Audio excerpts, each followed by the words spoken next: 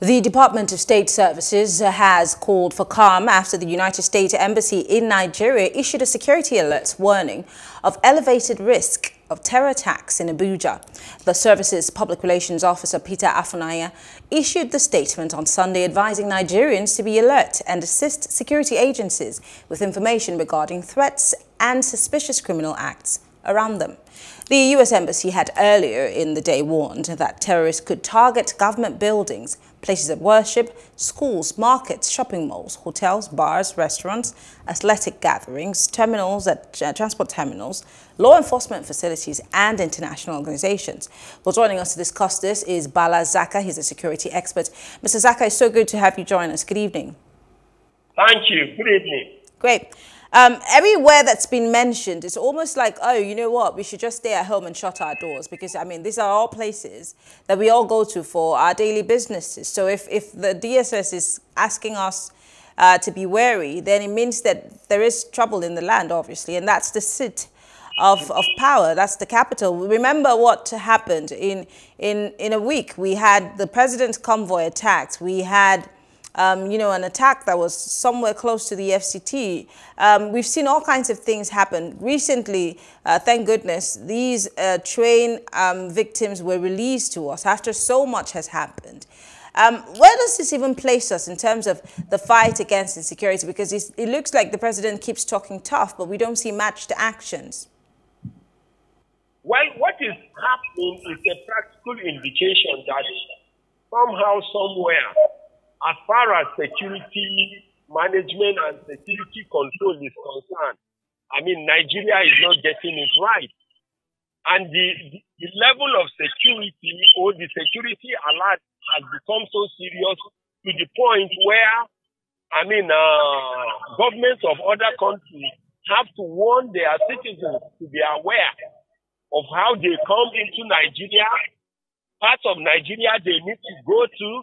And for those who are already in Nigeria, they need to be aware of areas that we technically call black spots. You don't blame Nigerian citizens for avoiding some areas that we technically call black spots, and we cannot blame governments of other nations for trying to pass security alerts to their citizens.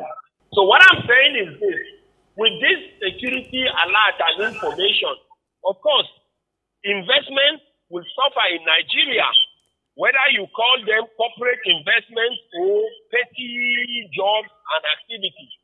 Because when you talk about places that people should go and buy things for their daily needs, I mean, if there is such an alert, people will restrict their movement, and perishable goods will get perished. And for those who are supposed to enjoy corporate patronage, of course, people will be after their lives and avoid so many areas, and investors will suffer, whether they are small or major investors. Let's talk about the issue of, whether we stay at home or we don't stay at home, there is a threat. It took the U.S. Embassy in Nigeria to issue that warning. We as Nigerians living in Nigeria, we have no idea that this is going to happen. Well, the DSS or security agencies can tell us that they're trying to douse tension. They do not want to alarm us.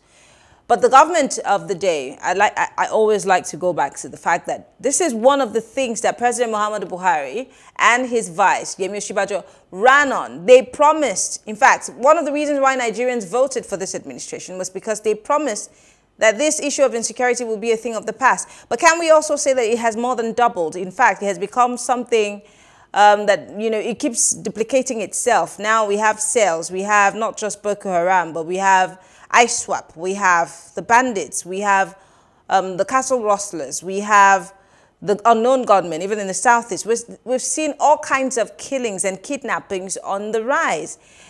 Could we have nipped this in the bud earlier on? And what is it that every other person in every other part of the world, even right here in Africa, certain countries have been able to deal with, the gun running across the Sahel. But it looks like Nigeria, we keep on, making the same mistakes over and over again. What is it that we're missing? In fact, one of the biggest problems I have with our economic and political leaders is lack of honesty. Ordinarily, I would expect us to be running a system of government where children are to parent what citizens should be to their leaders. Even as parents, I mean, our children should not expect us to be perfect, but we should be honest and always tell them the truth. If things are not going right, tell your children. If you don't have a job, if the economy is hard, tell them. But the problem we are having, or I am having personally with our leaders, is that they don't tell the citizens the truth. And they have forgotten that we are in the days of information technology. There is nothing that you can hide. Everybody knows that the security architecture in the country has decayed and things are not going well. Instead of leaders to tell citizens the truth so that citizens can support leaders and make sure we find workable solutions, the leaders will be acting as if all is well. It's the same thing that is happening with the oil and gas industry. At a point, the major oil and gas operators were leaving Nigeria. We knew that it was because of business climate hostility.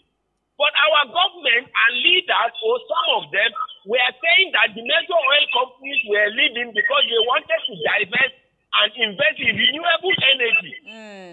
All the leaders need to do is to come out and tell citizens the truth.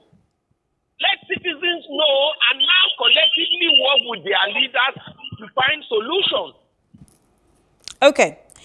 I just want to give you some statistics to buttress the point that I'm about to make. Now, terrorists killed a soldier recently. They've killed a customs officer. They kidnapped 20 farmers. The police, on one hand, is saying that, oh, well, we plan to strengthen our security and re-strategize. I'm wondering, as a lay person, if we have dealt with this level of insecurity that keeps going from bad to worse in almost 8 years under this administration, I mean, and even before then, but what we're seeing now is obviously decayed under this administration. Why is our security agency telling us that they're trying or they're planning to re-strategize? They're planning to strengthen security. Should this have not been done in the first instance? Again, there are people who will say that, oh, the police has been stretched thin and we don't have enough police officers to police us. And now we have soldiers on the streets who are not supposed to be there. We've also heard the police chief, the IGP of police, talk tough, say he's going to ensure watertight security across the country, across all of these places I mentioned when we started this conversation. They've talked tough and said, we're on top of the matter, we'll leave no stone unturned. All of these statements have not been matched with action. Again, you've talked about the fact that, well, they're not being sincere. Okay.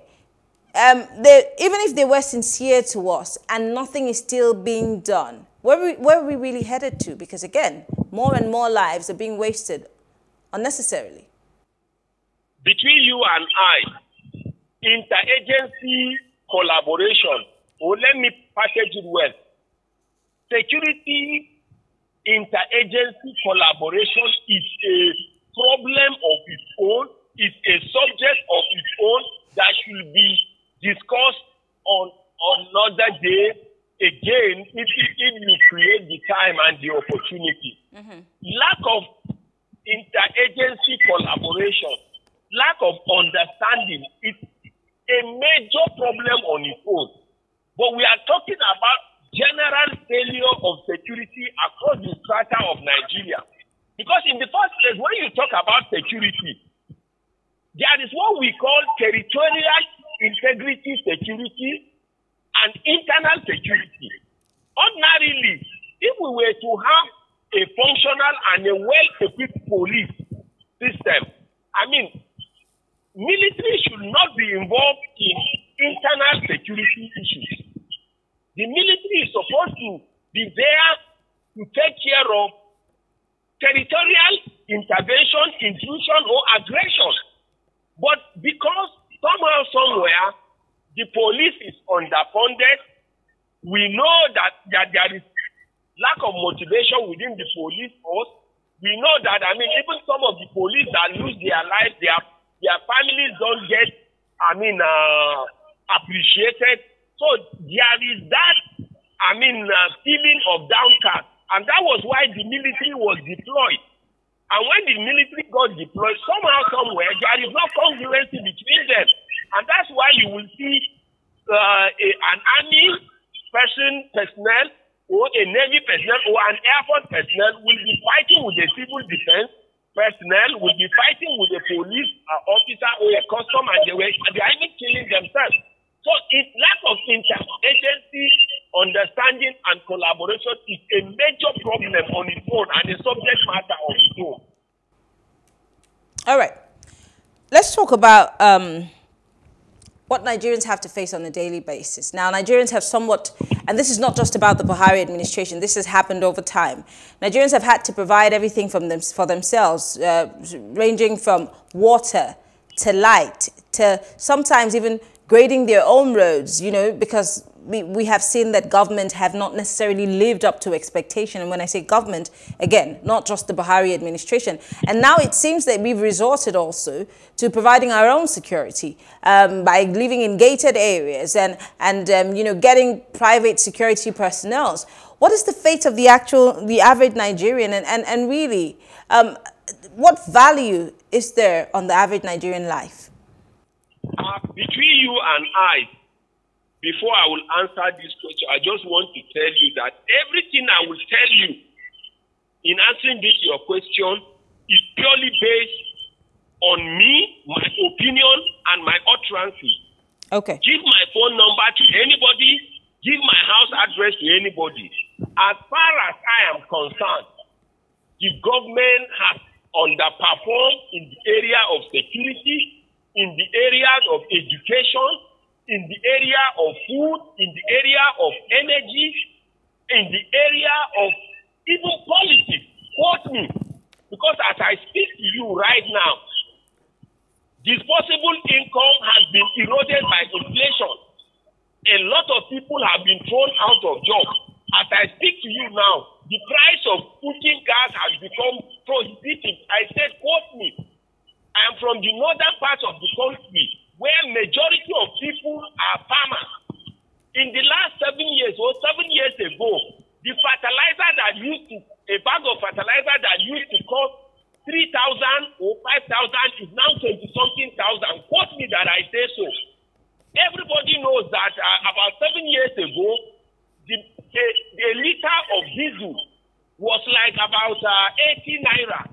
Then when we went into the regulation, it jumped to 120. A liter of diesel is heading to about 700 to 800 naira now. Quote me that I say so. Everybody knows the price of aviation fuel.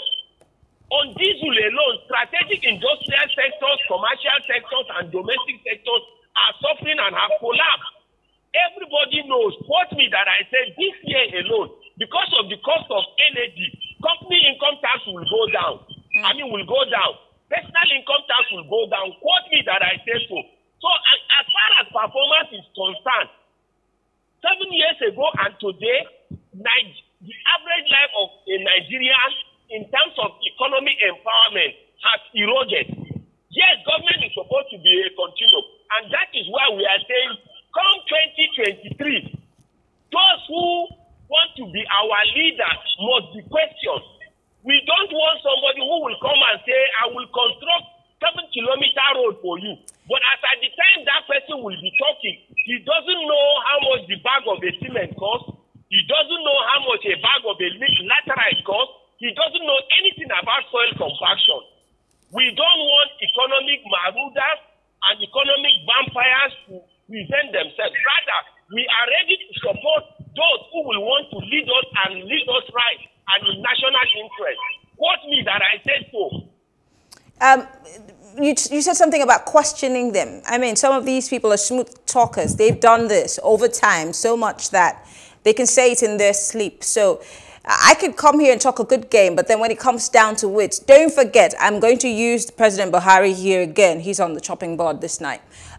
He promised a lot. In fact, he set our expectations pretty high. But as we speak, from the put together of his cabinet all the way down to he speaking with us or giving us attention or even addressing us as a country, we can say that the president has not necessarily lived up to that high expectation or where the hopes, we had for him were at the time. So again, questioning and getting answers.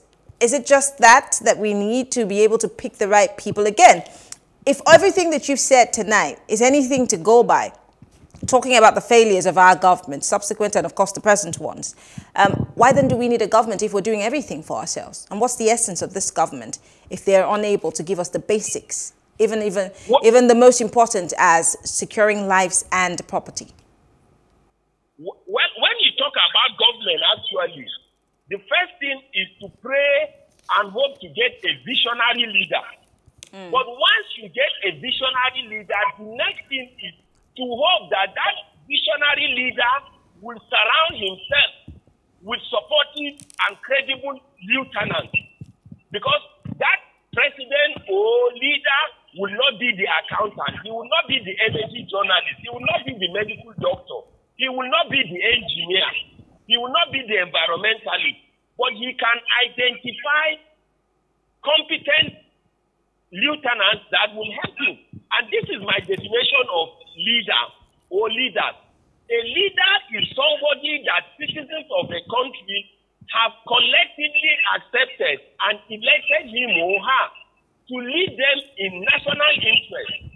And to that extent, a leader should be ready to surround himself with supporting lieutenants. And that's why come 2023, I am advocating for an inclusive government.